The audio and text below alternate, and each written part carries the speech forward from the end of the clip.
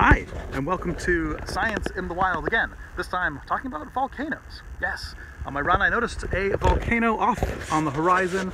Let's see if I can zoom in on here for you. There she is. That's Mount Baker. Mount Baker is right there. This is an active volcano where a lot of people go skiing on holidays. Little did they know that it really could erupt one day. And you can imagine just the ash cloud coming out of here, and oh boy, we would be able to see it here. And people ask us, well, will we be in danger? Well, in Vancouver, it depends on which way the wind is blowing. If the wind is blowing towards us, we would get covered with a little bit of ash, and that would be a problem. There are two types of volcanoes out there generally. One is like Hawaii, and the other one is like Mount St. Helens.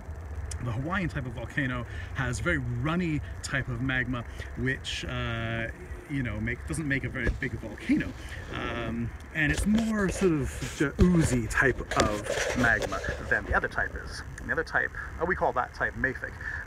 The other type, the more thick and chunky type of volcano lava, that is called felsic, and it's got a lot more silica in it. And gas, dissolved gas in it, and as it slowly rises to the surface, the gas tries to escape, and it's adding pressure and pressure and pressure until at some point, boom, the volcano explodes dramatically, violently, with lots of ash, and that's what Mount Baker is going to do, very much like Mount St. Helens.